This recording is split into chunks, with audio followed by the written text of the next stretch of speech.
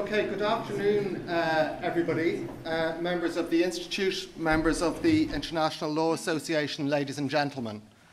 It's my great pleasure to welcome you here today to hear Professor Harold Hongju Ko provide us with a view from the United States on the topic of international law under stress. Let me remind you at the outset that while the lecture is public, the question and answer session afterwards is subject to the Chatham House rule. So first of all, I would like to thank Professor Ko for kindly agreeing to come to Dublin en route from the United States to the UK and for agreeing to speak to the Irish branch of the International Law Association, of which I'm president. And I'd particularly like to thank Jill Donoghue and Owen O'Keefe and the Institute for so generously agreeing to co-host this event this afternoon. Professor Ko will speak for approximately half an hour, followed by questions and answers, and then we must finish at 2 p.m. sharp because Harold has to get to the airport for the next leg of his journey. So, ladies and gentlemen, Harold Hongju Ko is a very distinguished international lawyer and a champion of human rights. He has an extremely lengthy CV, but as time is short, I'll just give you some of the main highlights. Harold is currently Sterling Professor of International Law at Yale Law School, which he initially joined in 1985 as a very young man indeed. He returned to Yale in 2013 after serving for 4 years as legal advisor in the State Department. Harold was legal advisor during the tenure of Secretary of State Hillary Clinton, and he received the Secretary of State's Distinguished Service Award for his work. He had previously served in the State Department as Assistant Secretary for Human Rights during the administration of President Bill Clinton. Harold has degrees from Harvard and Oxford and 17 honorary degrees, and counting, I'm sure. He has over 30 awards for his work on human rights, including a Lifetime Achievement Award from the American Bar Association. He's the author of 8 books and numerous publications on international law. He's litigated in various courts and tribunals, including the United States Supreme Court and the International Court of Justice. Harold is a citizen of the United States, born to Korean parents, with very strong Irish connections through his wife, Christy Fisher, herself a distinguished lawyer, and their 2 children. Harold is going to address us in a few moments on a wide range of international legal issues, so I won't take up much time now telling you my own views on international law. But suffice it to say, whilst it's not a panacea, international law is an important tool in finding solutions to the issues that face the international community, and particularly difficult issues in difficult times.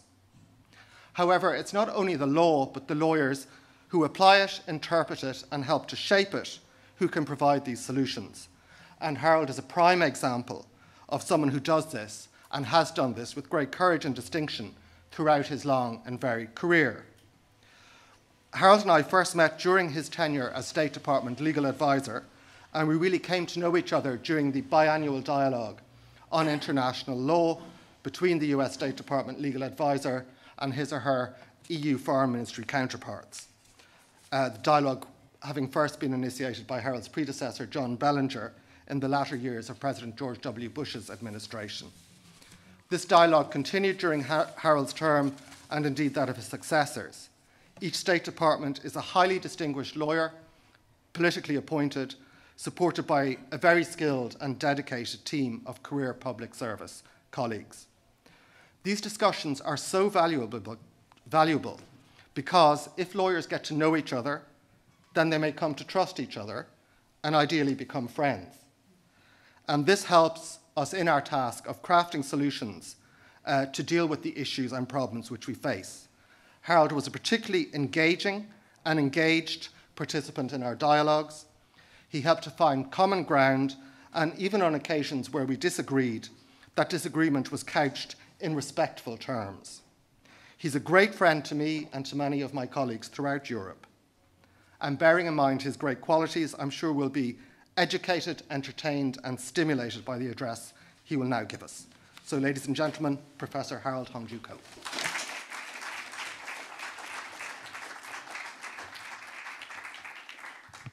Well, thank you, James, and it's just wonderful to be here. I look for every available opportunity to come to Ireland because my wife's family is from Knock. We call it coming here a blessed event. And the other part of her family is from Armagh and Belfast. It's a place where I have wonderful students, two of here today, Connor Casey and Una Breen, who have gone on to great distinction. And I have wonderful friends, James Kingston, who is really an icon for all of us on heroic work in international law. And I've been very excited to meet with other friends and to be here at the Institute through the kind invitation of Jill and Owen, and also the Irish branch of the International Law Association.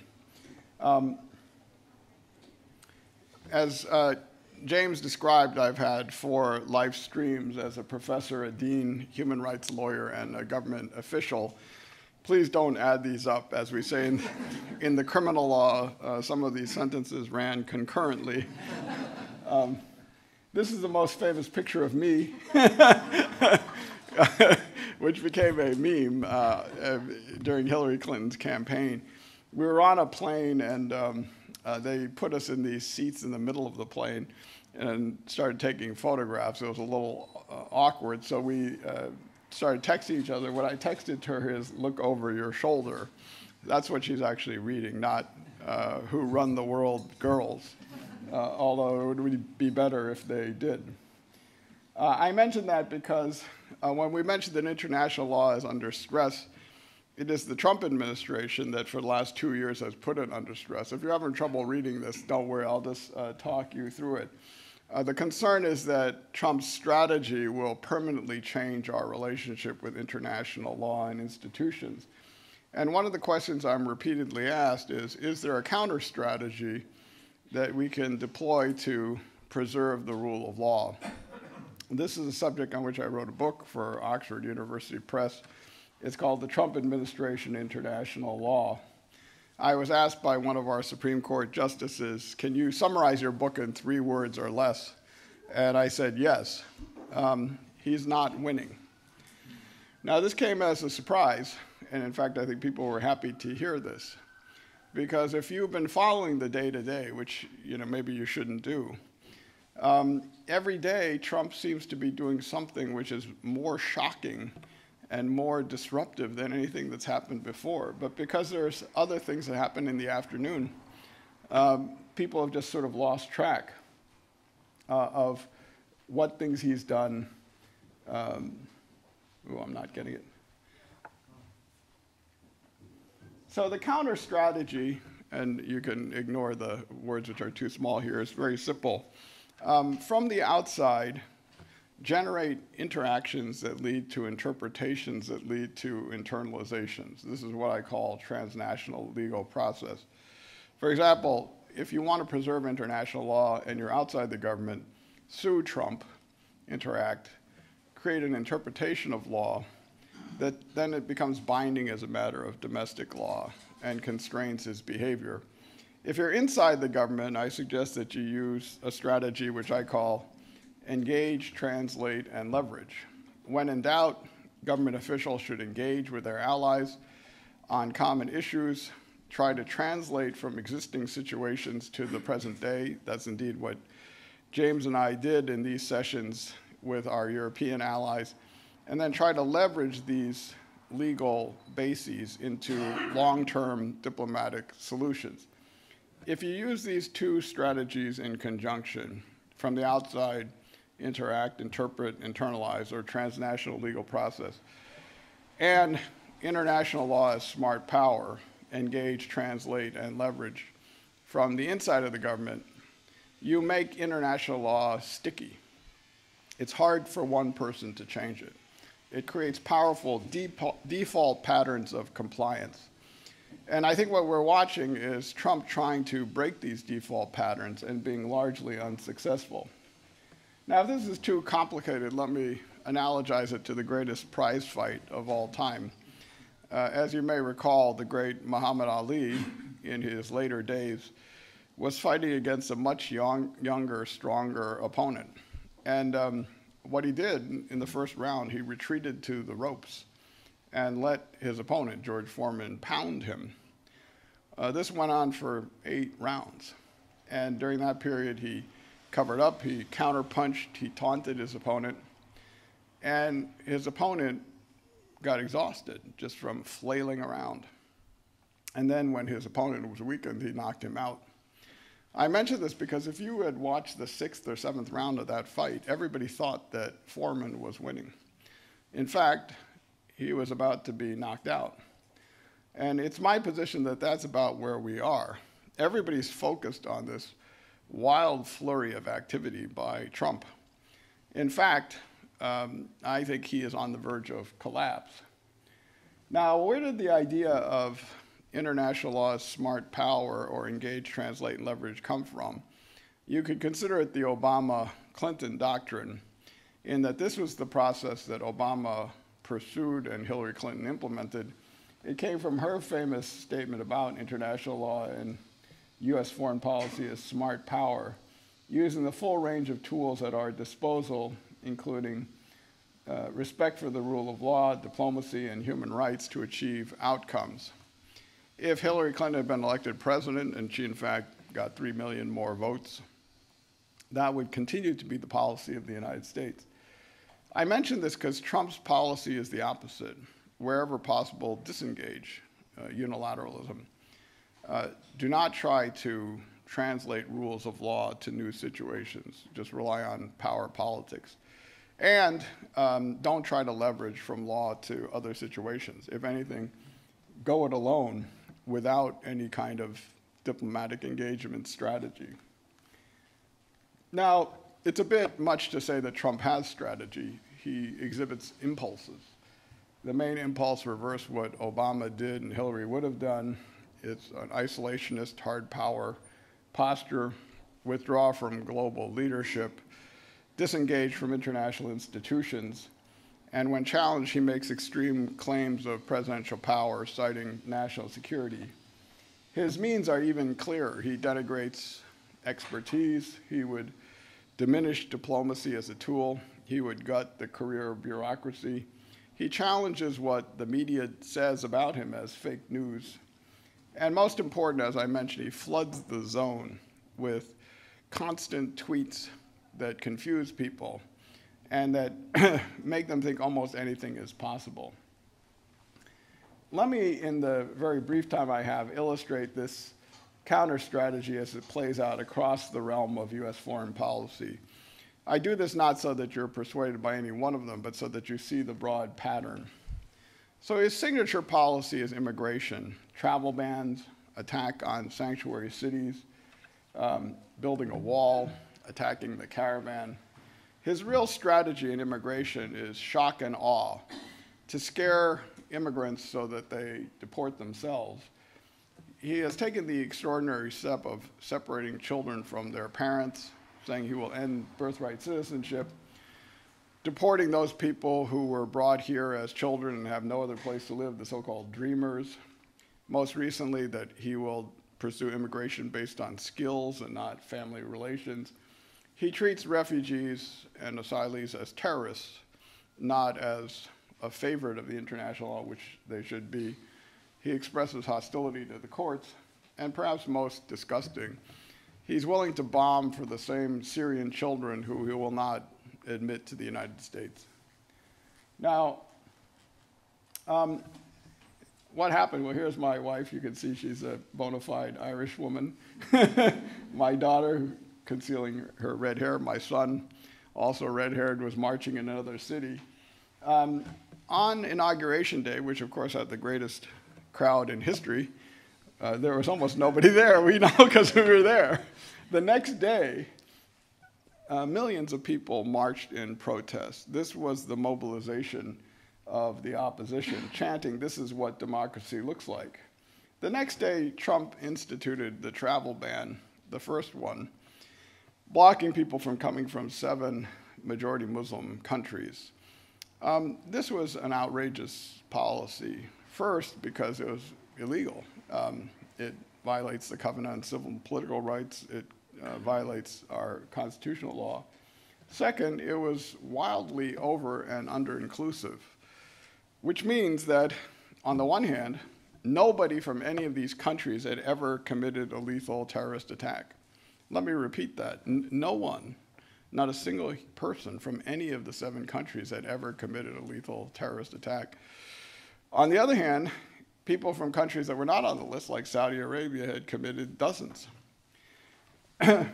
Now, Trump ludicrously said, we need a system of extreme vetting. What he didn't appreciate is that that's what we had. We have a system of extreme vetting of individuals. But here's the catch. Our whole system of immigration and counterterrorism is about individuals. You could have someone who looks very innocent, who in fact has joined Al-Qaeda. What we do not do is hold people responsible for stereotypes based on who they worship, or as Dr. King famously said, we judge people not by the color of their skin, but by the content of their character. It was a crazy process seen by no senior official. They never judged that it would cost more than $2 billion in the first 3 years. So my students and I founded a rule of law clinic.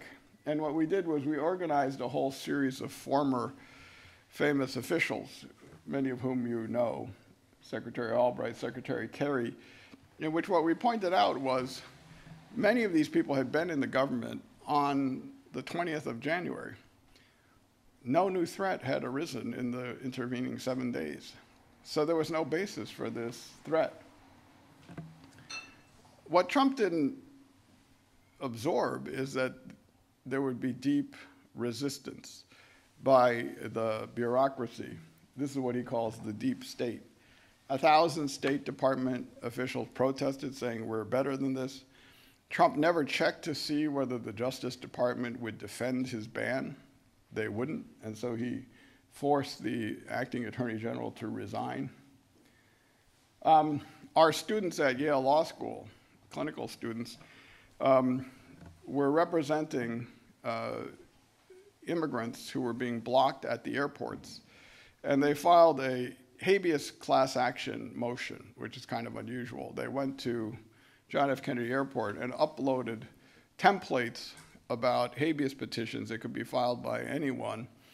Across America, 4,000 volunteer lawyers, none of whom know anything about immigration or refugee law, went, and they downloaded our templates, put in the names of their particular clients, and got parts of the ban revoked on the spot. The Uber, Lyft, and taxi drivers who were driving them to the airports joined the protest, and then suddenly, in less than a week, the protests that had been on the streets of the big cities had moved into the airports.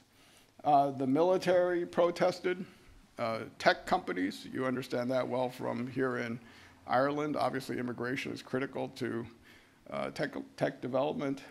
Key Republicans, like the Koch brothers, Dick Cheney, and John Yoo. Let me repeat this. The Koch brothers, Dick Cheney and John Yoo, said this is too much for us. That's saying a lot. 20 courts ruled against the ban, and it was withdrawn. Our allies weighed in, including Ireland, Republican members of Congress, state attorneys general, universities spoke against. Our bureaucracies have leaked against this at an unprecedented level. The second executive order was also withdrawn. At this point, our group of signatories had grown to 49. We were applying the famous theory of Bill Clinton.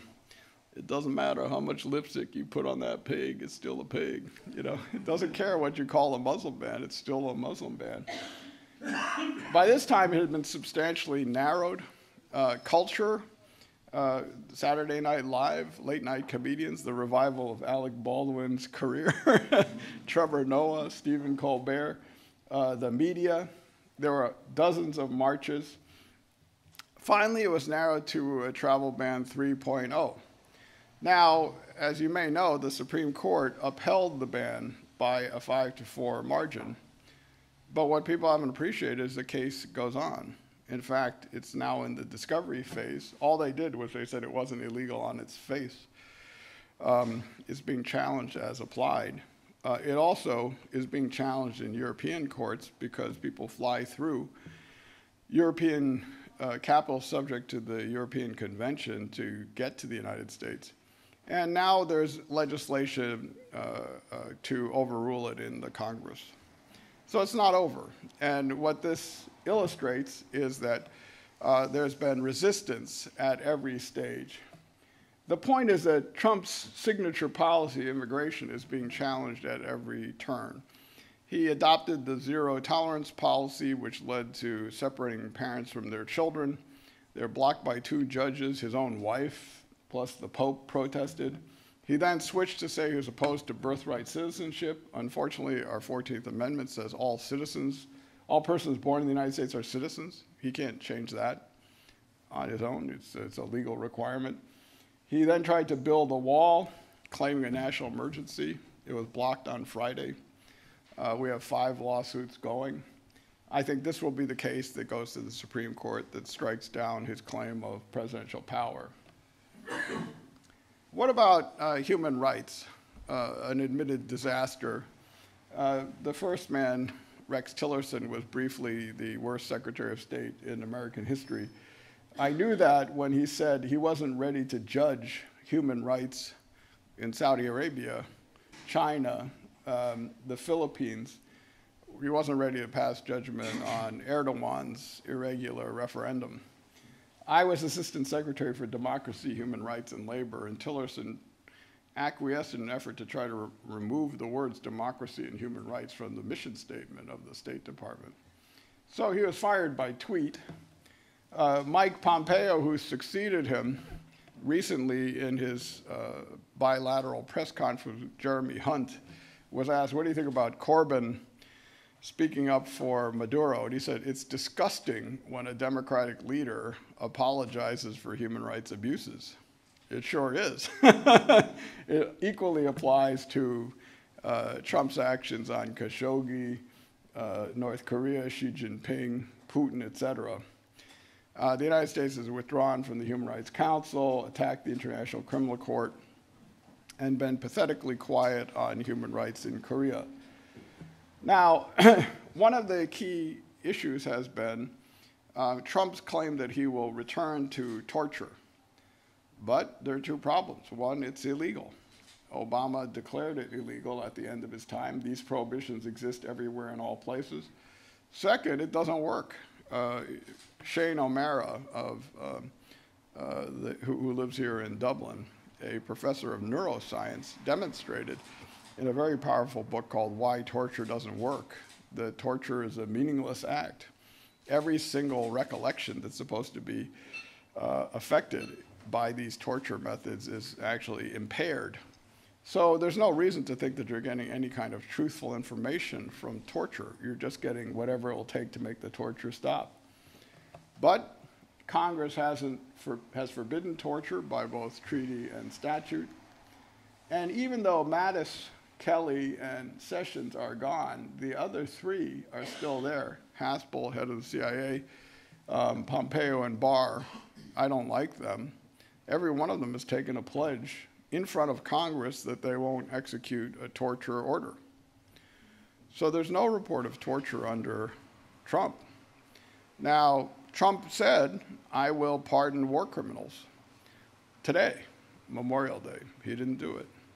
Why? Because the US military protested.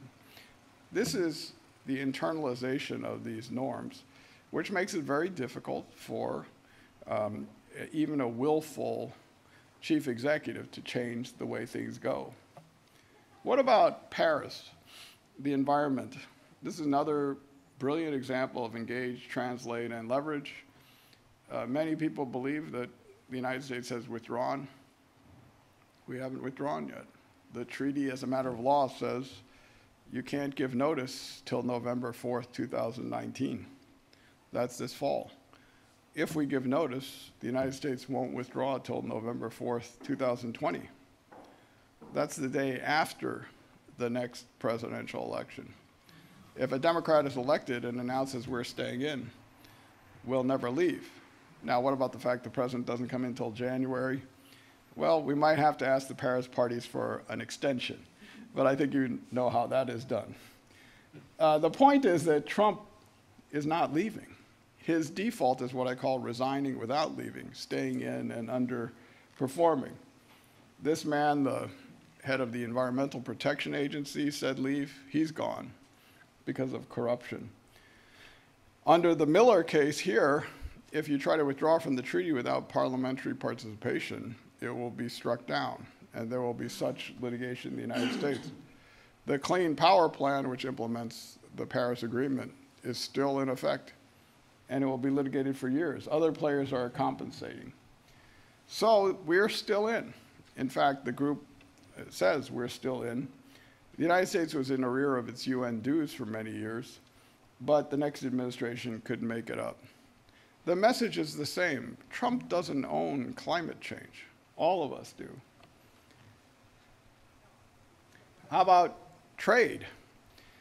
Again, Trump withdrew from the Trans-Pacific Partnership. He thought that would end it. It's continued. And now the other countries joined it, and the United States doesn't have access to the Asian markets. And so Trump is trying to get back in. He said he'd renegotiate with Korea and the North American Free Trade Agreement. He forgot that he needs South Korea for the North Korean negotiations.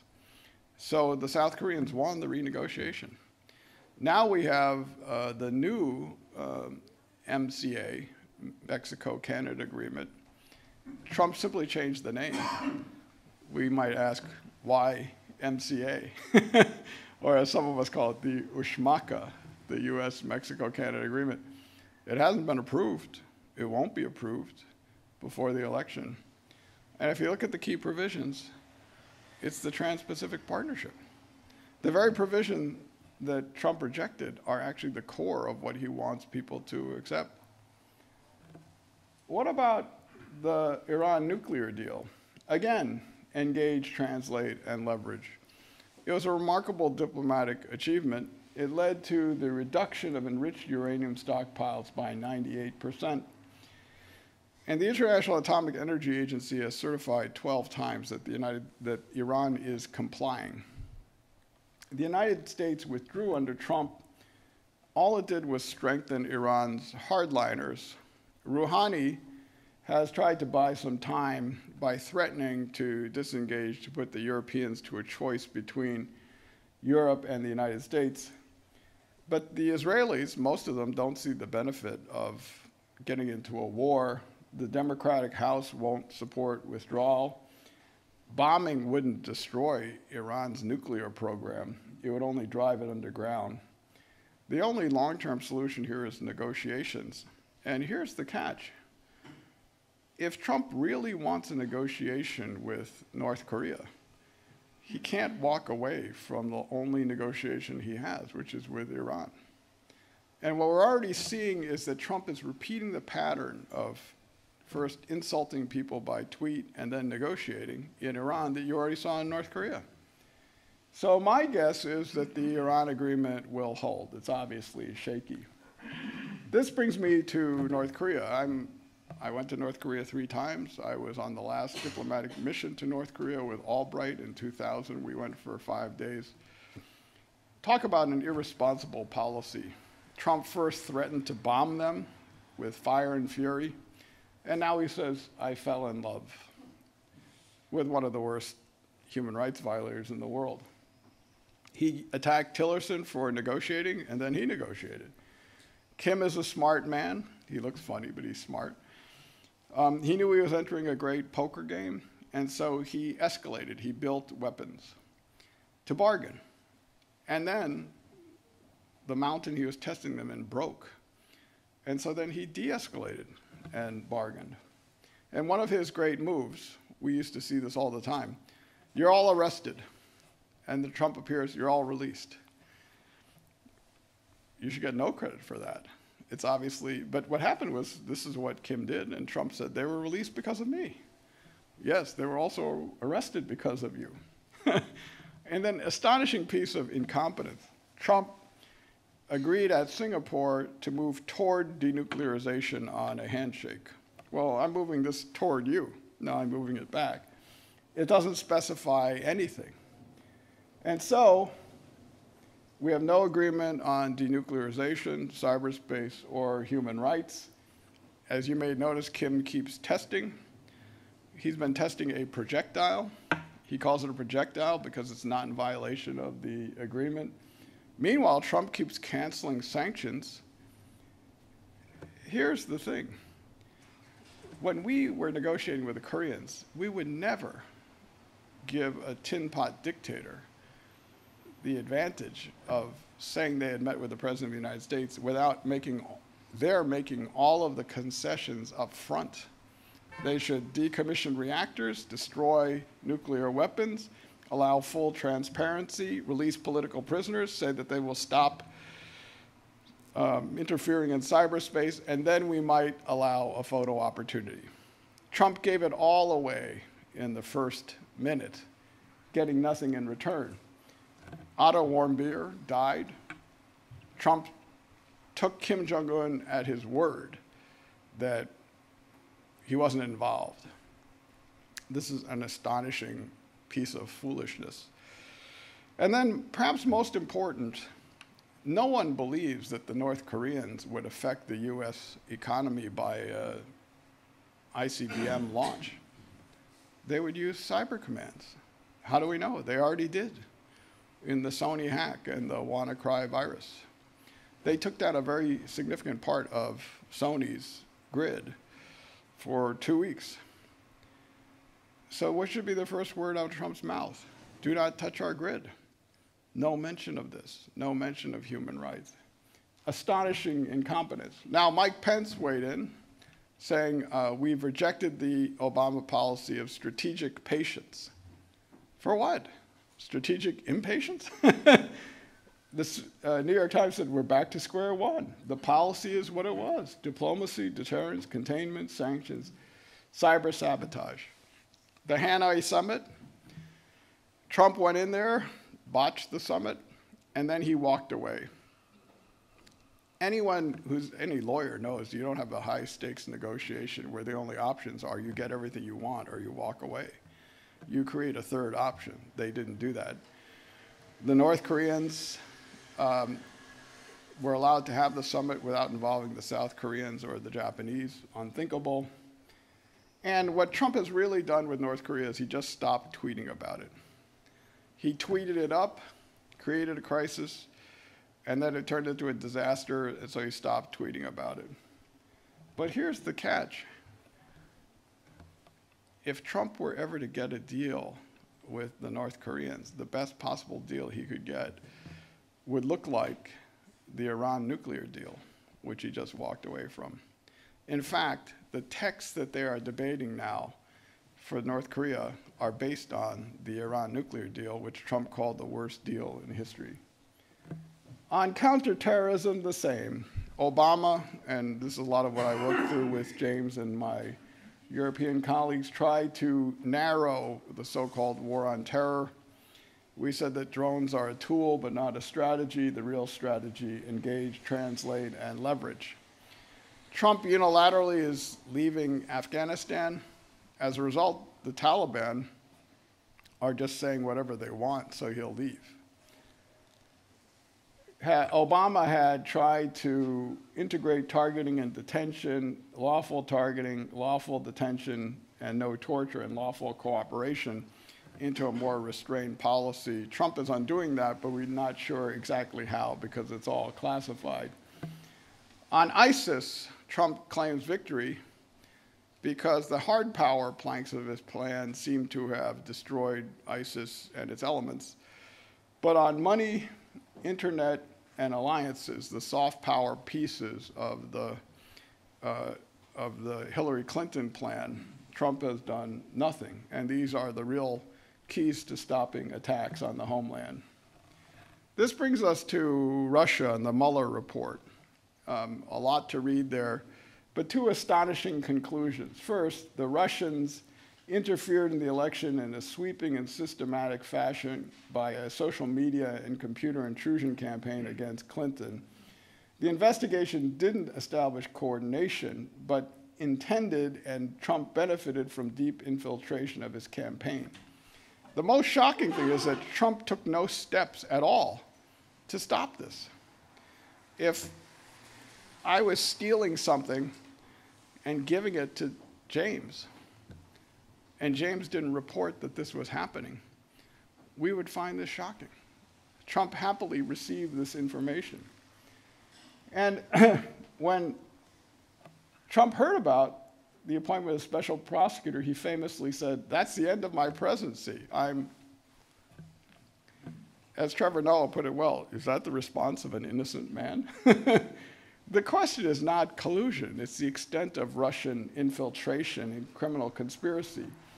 The second part of the report recounts 10 detailed incidents of obstruction of justice, which his subordinates refused to carry out. And here's the key phrase. If we had confidence he didn't commit obstruction, we'd so state, but we're unable to reach that judgment. We can't clear him of this massive crime. Now, Mueller said I couldn't prosecute him because of our standing policy.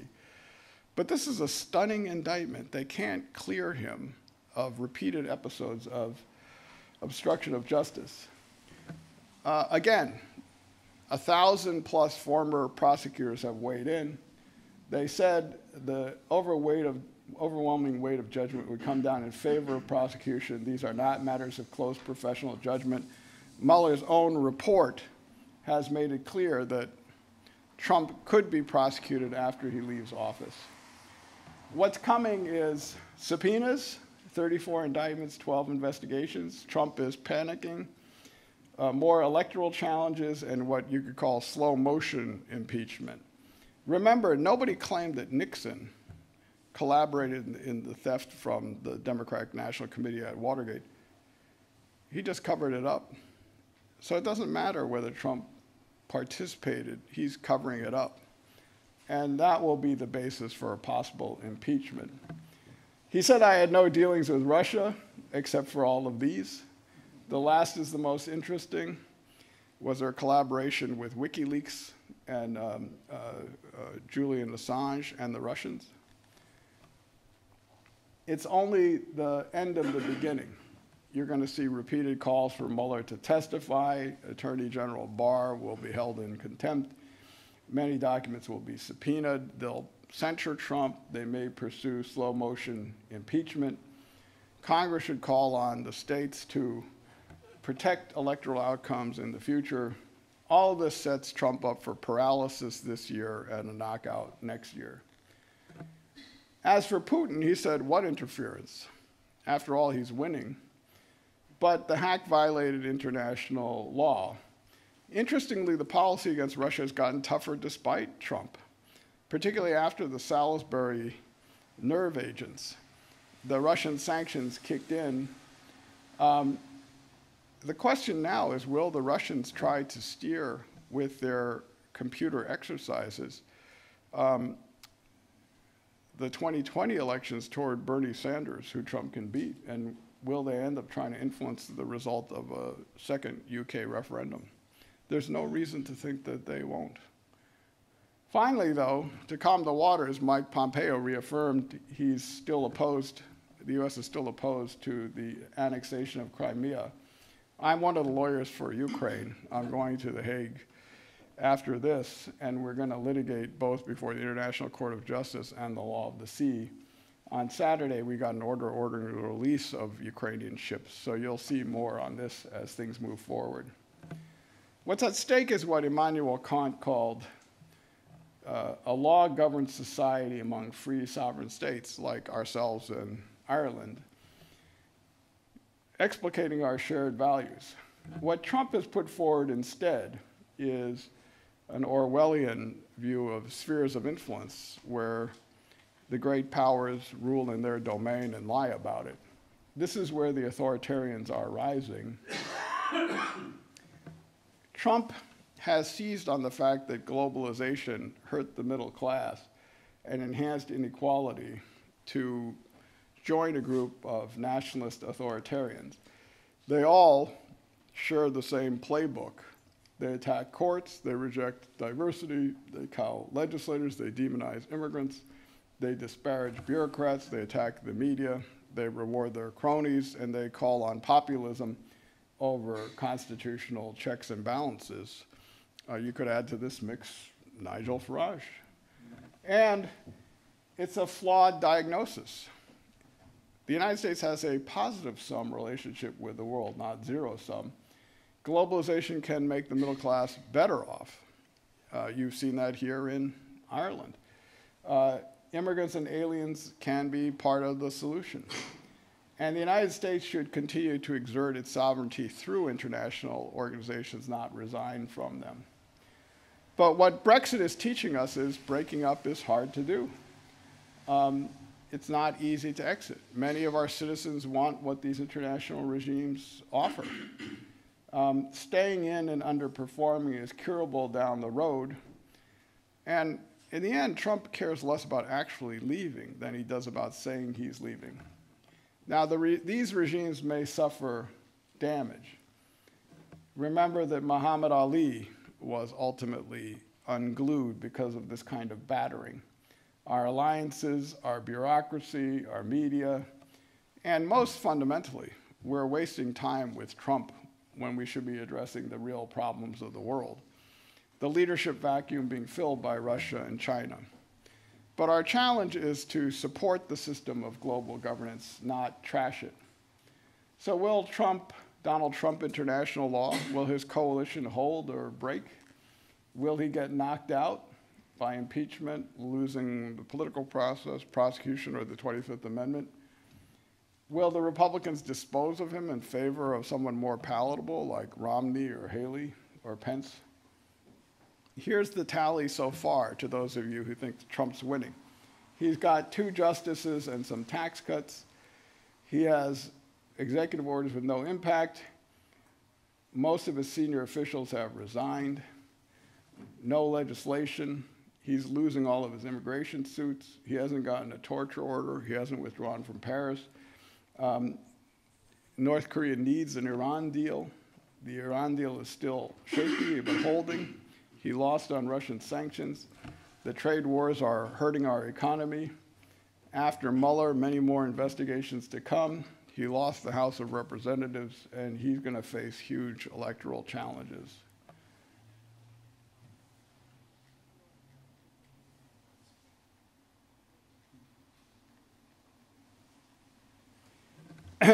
One of my favorite jokes is Mel Brooks, the 2,000-year-old man, is asked, before God, was there someone else? And he said, yes, there was a guy called Phil.